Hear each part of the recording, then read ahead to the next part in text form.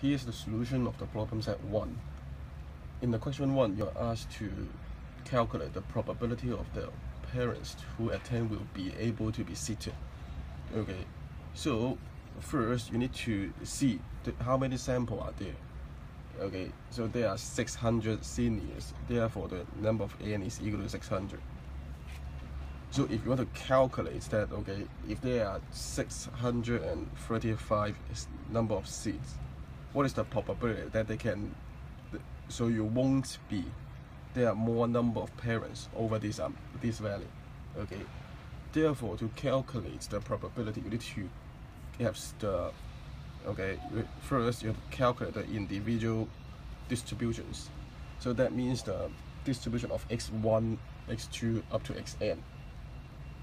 Given that they are IID, so you are given that the x, this is the number of parents, will be have 0, 1, and 2 with probability 1/3 each. Okay, so the first step is to calculate the mean and the variance. Okay, the mean will be equal to 1/2 times 0 plus 1/2 times 1 plus 1/3 times 2. Okay, so 1/3 time each of the value. As a result, you will get 1. This is the expected value of the parents of each student. For the variance, you can apply the formula that, okay, ex squared minus the square of ex.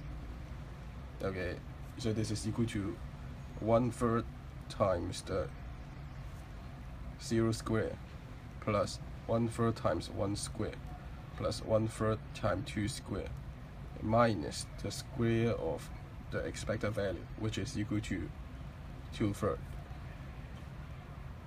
Okay, so you have the distribution of individual students. Okay, next you are going to the whole sample. Okay, you have the individual and you want to explore the sample distributions.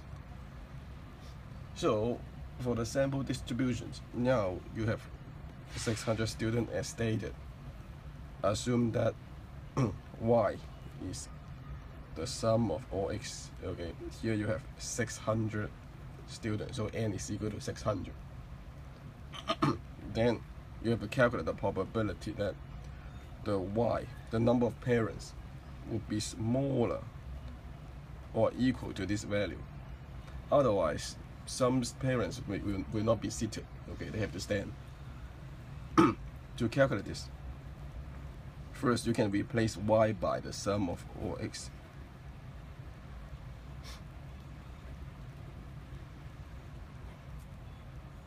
Okay, so this is equal to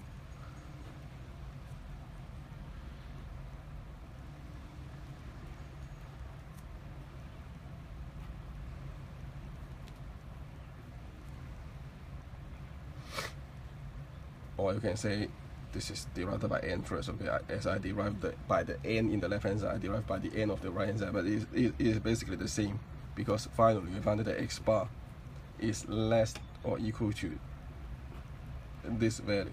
Okay, therefore you need to calculate the sample distribution of x bar.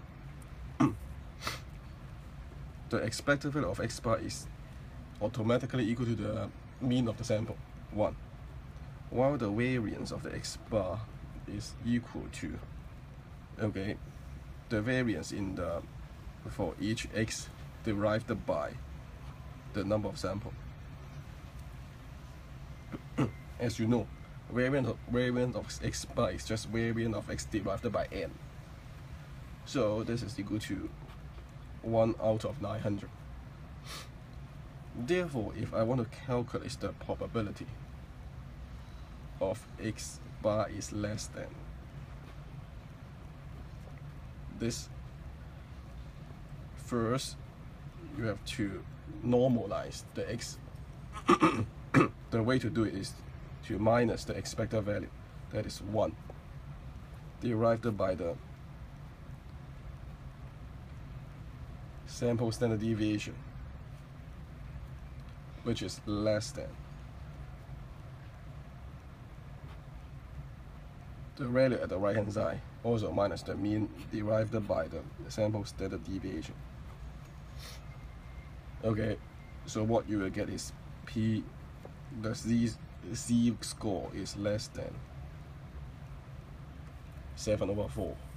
Okay, then you can look at the Z's table.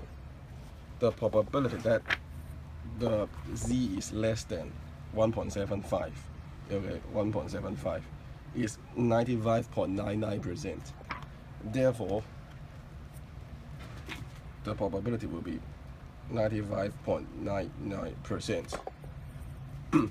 So here's the answer of the question 1. Okay, let's move to the question 2.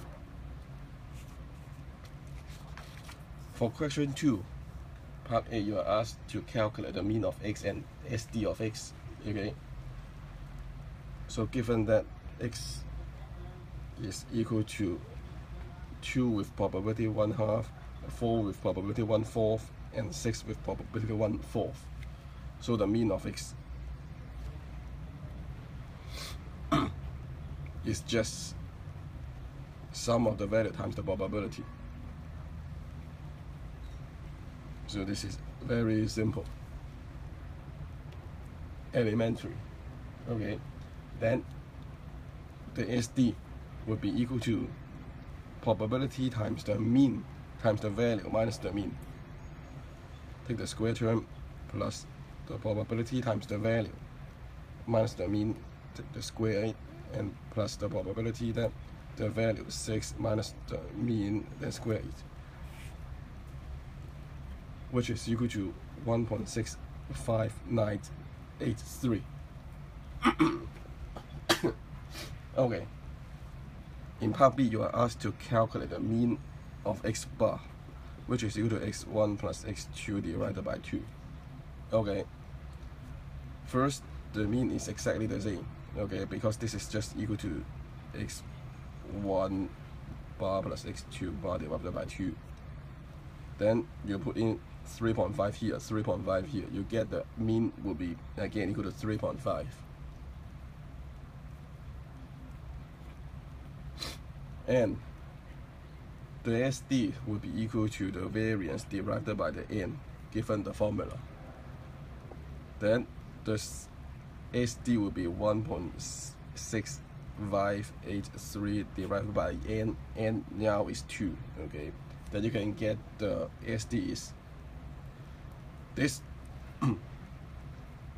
Okay, just apply the formulas, then you can calculate it. Then in part C, you are asked to calculate the distribution of x bar, graph it, okay, and to see whether the x bar is close to be normal. Okay, so you know the x bar can be taken by the value of 2, 3, 4, 5, and 6. Okay. Then first you need to calculate the value of difference x. Okay. So you can write down x1 to be 2, 2, 4, 6, and x2 again 2, 2, 4, 6. So this is the individual distributions. So if both are 2, the mean will be 2. Okay. So these 4 are the average of the x1 and x2. And if x1 is 2, x4 is 4, you can get the value is 3. Okay. And this also 2 and 4, the mean is 3. And if both are 4, the value will be 4. Okay, so using the same trick, you can calculate all the average, all the value of the x bar. So by counting the number, you see that, okay, the x bar can be 2, 3, 4, 5, 6. The x bar, the distribution will be like this. Okay, then how many 2 are there? 1, 2, 3, and 4. Therefore, you have the probability 4/16, you get 2. For 3, again 4 out of 16. For 4, you have 1, 2, 3, 4, 5 out of 16. Okay, so on and so forth. You can calculate all the value, and then you can graph it. Okay, For the x bar, so there are 5 values, 2, 3, 4, 5, and 6. Okay, for 2, they are with probability 4/16. For the value 4, they have probability 5/16. And finally, this is 2/16 and 1/16. Okay, so this is the way to graph the number. And compared to the x1, you can see that this is not normal. Okay, if you link this field value, okay, you can see that again this is not normal, but at least this is closer to normal. So this is how to deal with the question 2. Then is the question 3. In part A, you are asked to explain the following equations. Okay, so these equations basically state that if you win, you get 1 plus alpha, and raise to the power the number of times you win times the number of times you lose. Okay, and the value is 1 minus alpha. You just need to express this in terms of words, then you can get the score. In part B, you are asked to get the value. Okay, so this is defined as G. It is equal to 1/t times log mt. Okay, so this is basically equal to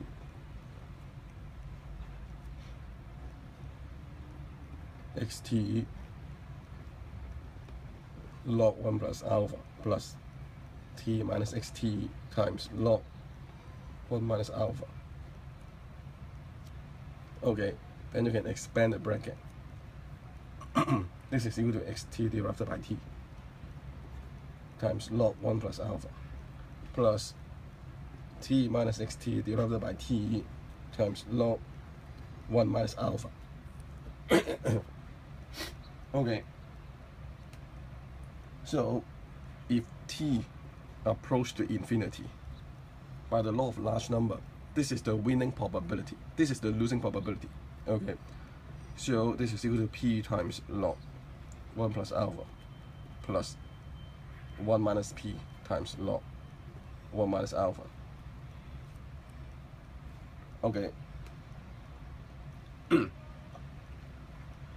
Or you can say this is equal to q. This is the result by the law of large number. Okay. Then in part C, okay,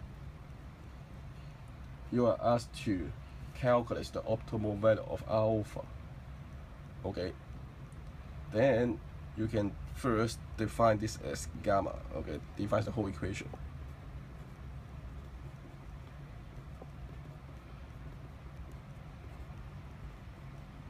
Then you can do the first order conditions.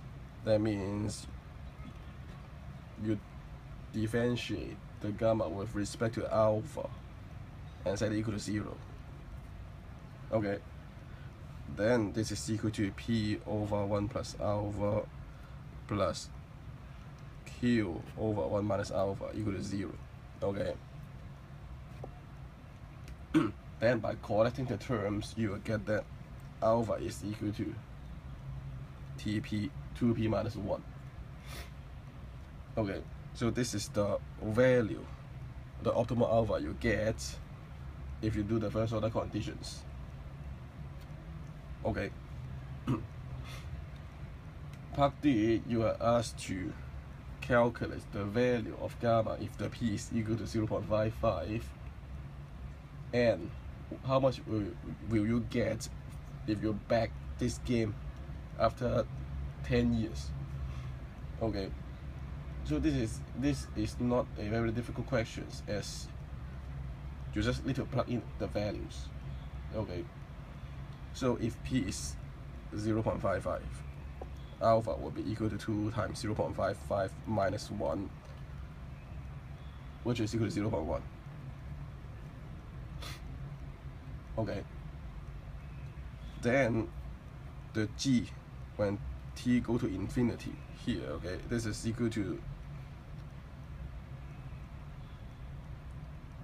0.55 times log 1.1. plus 0.45 times log 0.9. Okay, so you calculate the value of the increments, okay, the rate of increase. Then after the 10 years, what you will get is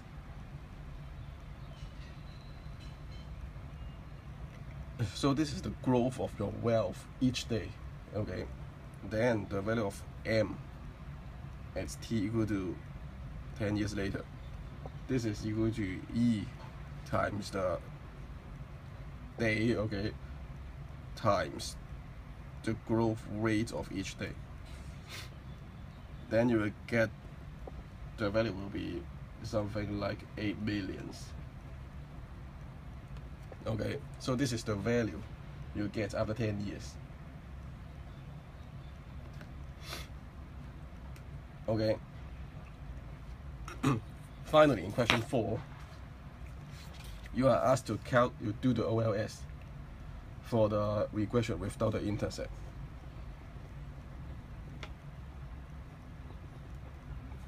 Okay. Then in part A, you are asked to derive the beta and the distributions. Okay. So first, in order to find the beta, what you need to do is to do the minimizations. Okay. So what you need to do is first put everything to the left hand side to minimize the square of ui. So what you will get is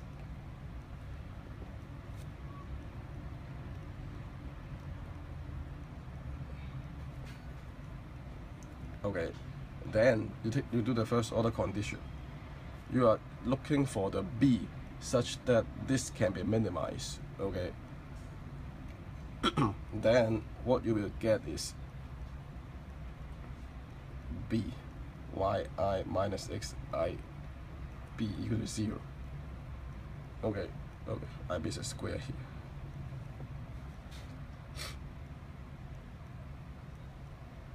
Then you can see that you can derive 2 in both sides, derive b in both sides. What you will get is yi equal to xi times b.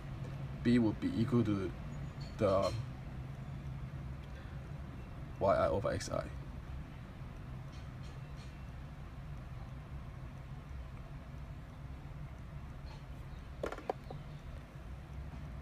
Or you can say this is equal to sum of xi yi divided by sum of xi squared. Okay, then you are asked to compute the distribution of beta heads. Okay, so first, beta heads can be rewritten as sum of xi yi divided by sum of xi squared. This is equal to xi times, okay, now you expand yi by xi beta plus ui. Then the denominator will keep it the same. Then you will get, for the first term, this is equal to beta plus the xi ui divided by the xi squared. Okay, therefore the distribution of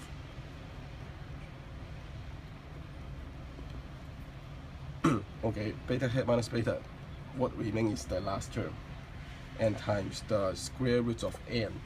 You will get square root of n times xi ui divided by n, and the denominator I also derived it by n. Okay, so we can keep the same result, and this is equal to the variance of v derived by exi squared times this term and sum all the vi over variance of v, in which the vi is equal to xi ui. You just group the xi ui be v, then you can find a similar result. Okay, then this term will goes to variance of v exi squared. Okay, this term will change, and for the second term, this is the mean minus the vi minus the mean of vi, 0, derived by the variance. This is exactly with the normal distribution. Okay, so this is the distribution of the beta hat. And in part B, you are asked to verify whether the EUI is equal to 0 or not. No, you are asked to verify whether the first one, whether this is equal to 0. Second one, whether this is equal to 0. And finally, whether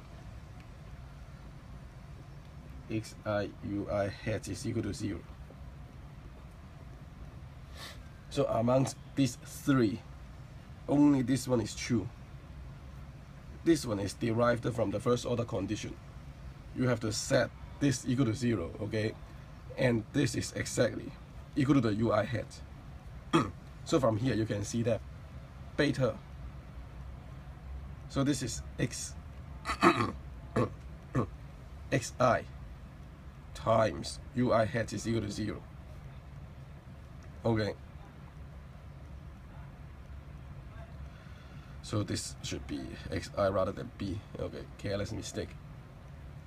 You are choosing the beta to set the xi ui hat equal to 0. So only the third term is correct.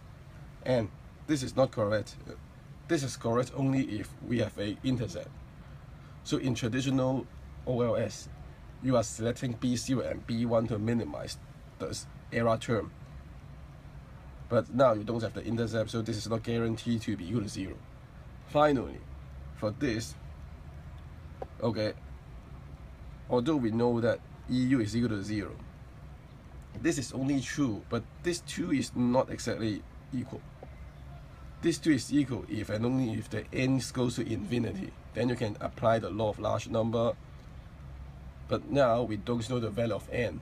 Okay, so if n is sufficiently small, this has not guaranteed to be equal to 0.